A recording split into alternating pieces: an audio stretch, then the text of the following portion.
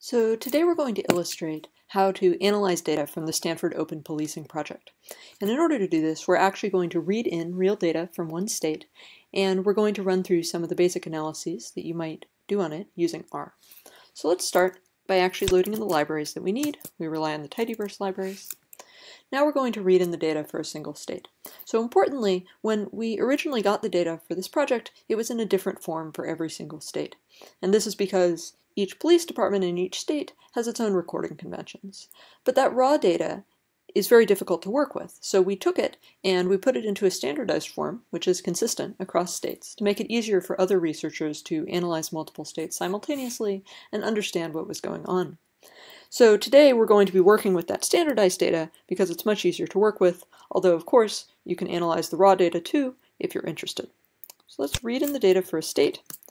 We're going to be using Connecticut as an example for two reasons. First, it's small, so it loads quickly, but it still has quite complete data, giving us a rich set of fields to analyze that sort of gives you a sense for the potential of this data. So let's just take a quick look at the data before we do anything else. I'm going to run through the columns quite quickly because there's a more complete description online, but let's just give you a sense of what the data looks like.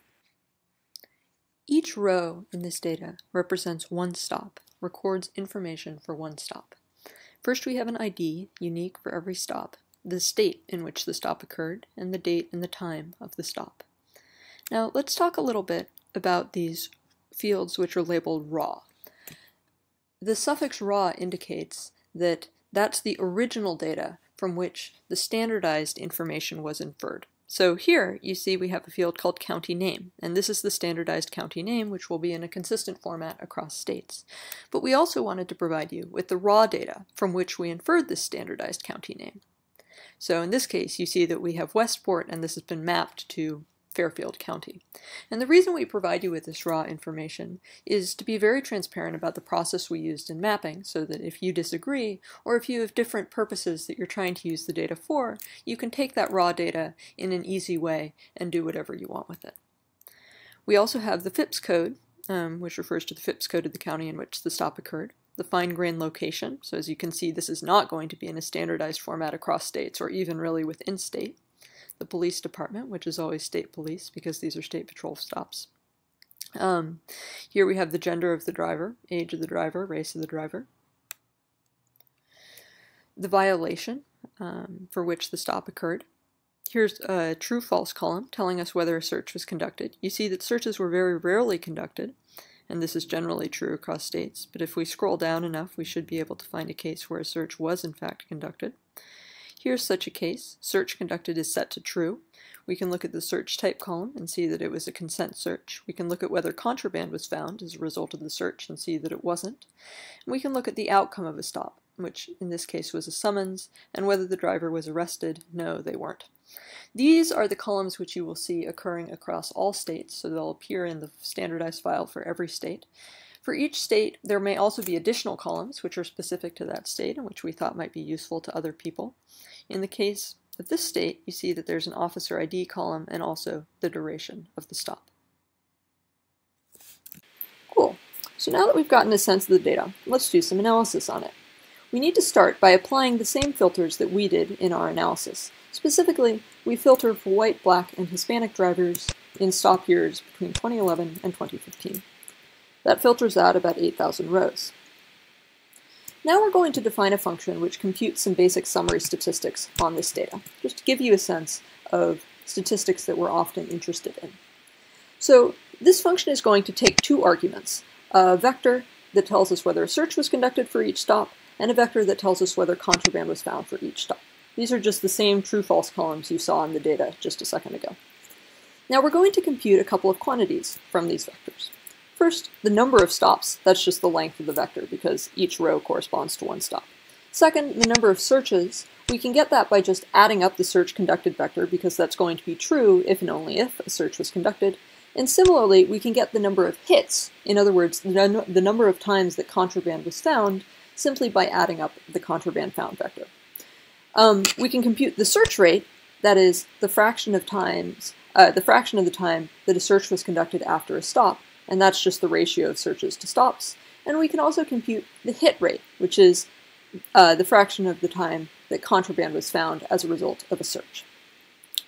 And importantly, in some states, search conducted and contraband found will occasionally be missing, so you'll have to do something like this in order to correctly compute the number of searches. But that's not the case in Connecticut, so for simplicity, we just leave it as it is. So we compute all these quantities and we return them in a data frame. Okay. So now that we've defined these statistics, we can actually compute them broken down by group. In our analysis, we frequently focus on driver race. So let's start by just looking at these summary statistics computed by each driver race separately, for white, black, and Hispanic drivers separately. We're going to compute this. Now let's take a look at these basic summary statistics. Let's start by just taking a look at the search rate.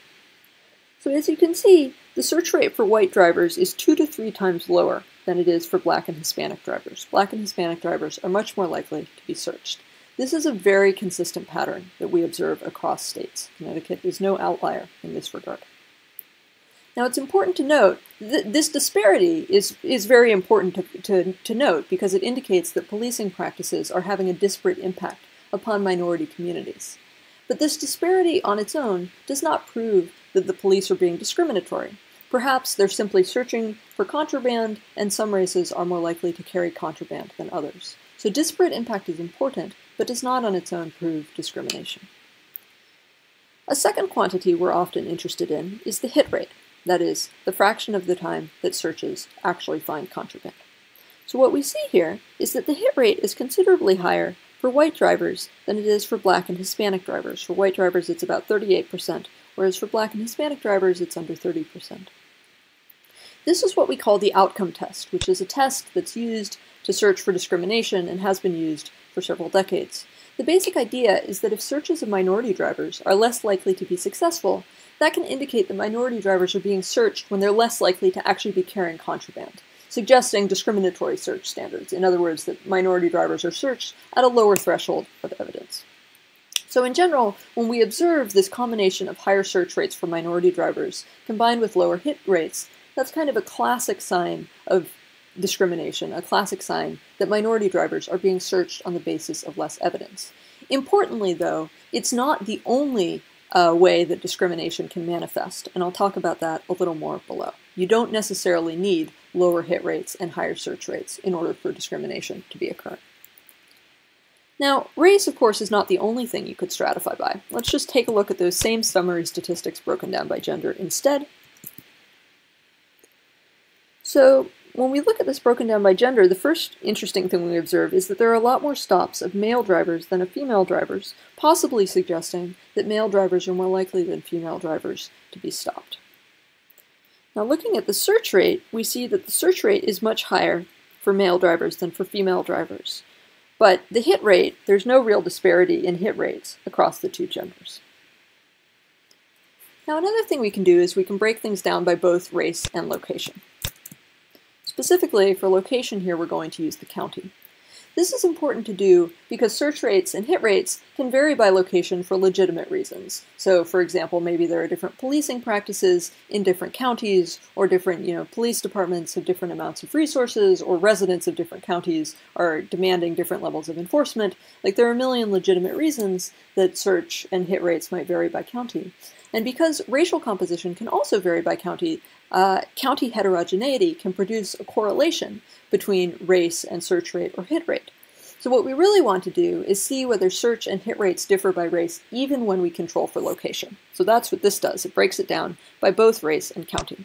Now, we can just take a quick look at this data frame. And so here you see each row here corresponds to one race-county pair. But of course, it's a little difficult to get a sense of this simply by eyeballing a data frame of numbers. So let's actually make a scatter plot. Specifically, we're going to make a plot where each point shows us the search rate or the hit rate for each race and county pair. So in order to do this, we have to rearrange this data a little bit. Let's take a look at the rearranged data, which we're going to plot. So now you see each row compares the search rate and the hit rate for white drivers to the search rate and the hit rate for minority drivers. Here we have it for black drivers, and if we scrolled down more, we would see comparisons for white versus Hispanic drivers, and each row here corresponds to one county. So let's actually make this plot. First I'll make the plot, then I'll talk a little bit about how it was made. Okay, so each point here shows the search rate for one county. So on the x-axis, we plot the search rate for white drivers, and on the y-axis, we plot the search rate for minority drivers. On the left for black drivers, and on the right for Hispanic drivers. So the diagonal line indicates equality between white and minority drivers. So if all the points were on the diagonal line, that would indicate equal search rates. But what you see is that all the points are above the diagonal line, indicating that there are higher search rates for minority drivers, even when we control for county, even within the same location. So that pattern of higher search rates for minority drivers that we were observing before is not simply the product of variation across counties. We can just talk briefly about how we made this plot. We used ggplot, and on the x-axis we're plotting the search rate for white drivers, y-axis is search rate for minority drivers, and we're sizing the points by the number of stops for minority drivers in that county. Now we can do the exact same thing for hit rates. And now we see the pattern is strikingly different. Before, the points were all above the diagonal line, and now they're mostly below the diagonal line. So while search rates for minority drivers are consistently higher even when we control for county, hit rates for minority drivers are generally lower when we control for county. So the patterns that we were observing before of higher search rates and lower hit rates remain consistent for minority drivers, even when we control for counties. Now the outcome test has been used for decades, but it isn't perfect, and I want to take a moment to talk about why. It's because of a subtle statistical problem, known as inframarginality. And the result of this problem is that the outcome test can tell you there's discrimination when there actually isn't any, and it can also make the opposite mistake. So to illustrate this, I'm going to use a hypothetical example. This is purely hypothetical, not real data. Imagine in this hypothetical world that there are only two races of drivers, white drivers and black drivers. And further imagine that there are two types of white drivers. Those who are super unlikely to carry contraband, have only a 1% chance of carrying contraband, and those who are quite likely to carry it, have a 75% chance of carrying contraband. Similarly, there are two types of black drivers, those with a 1% chance and those with a 50% chance of carrying contraband. Now importantly, in this hypothetical world, the police are not being discriminatory. They search all drivers if they are more than 10% likely to carry contraband. So they apply the same threshold to all drivers regardless of their race. Now what will happen in this hypothetical world? When the police apply this equal threshold to both races, they'll search all the white drivers who are 75% likely to be carrying contraband, and all the black drivers who are 50% likely to be carrying contraband. And they won't search the 1% drivers of either race because they're below the threshold. So what will happen to the hit rates then is that the white hit rate will be 75%, and the black hit rate will be only 50%. So the outcome test will look at these different hit rates and say, there's discrimination occurring there, even though, by hypothesis, the police are applying equal thresholds to both races. So in that hypothetical example, the outcome test found discrimination even though the police were applying equal thresholds because of the problem of inframarginality. You can also have the opposite problem, where the outcome test concludes that there is no discrimination even though the police aren't applying the same threshold. A more detailed discussion of this problem is beyond the scope of this tutorial, but if you want to read a paper on it, see this paper by our collaborators, which also discusses a solution to the problem of inframarginality known as the threshold test. Now we're going to return to write a little more code. So another basic technique I want to illustrate that you might want to apply to this data is how to perform a regression.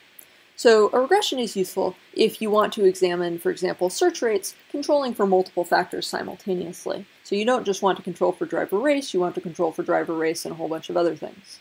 Now, in the county plot that we made, we actually, we are controlling for multiple factors simultaneously. We're controlling for county and race, but if you want to control for 5 different factors simultaneously, it's quite difficult to illustrate that using a scatter plot, so regression is a natural technique.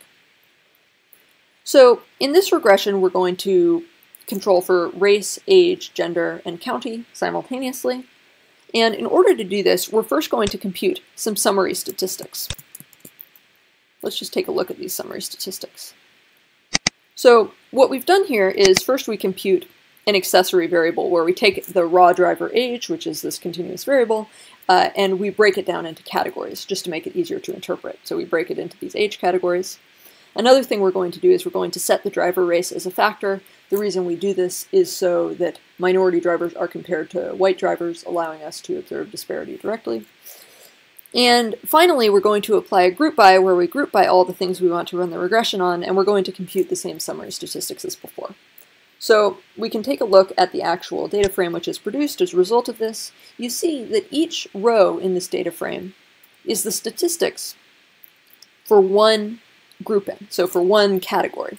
And this is a lot easier to perform a regression on than the original data, because you'll notice it only has 285 rows. So that means computationally it's much faster to do computations on this data than the original data. So the way we actually do this is we use GLM, and the left-hand side of this is the number of positive examples and the number of negative examples. And this is actually identical mathematically to doing a logistic regression, but it's much faster computationally because rather than analyzing a data frame of 300,000 rows, we're analyzing a data frame with roughly 300 rows. So when we run this, it runs pretty much instantaneously. This becomes a big deal when you're running something with a lot of covariates or a lot more rows. For example, if you're trying to analyze Texas with 23 million stops and potentially hundreds of counties, that's going to be much, much faster if you do it this way. Let's just print out a summary of the model.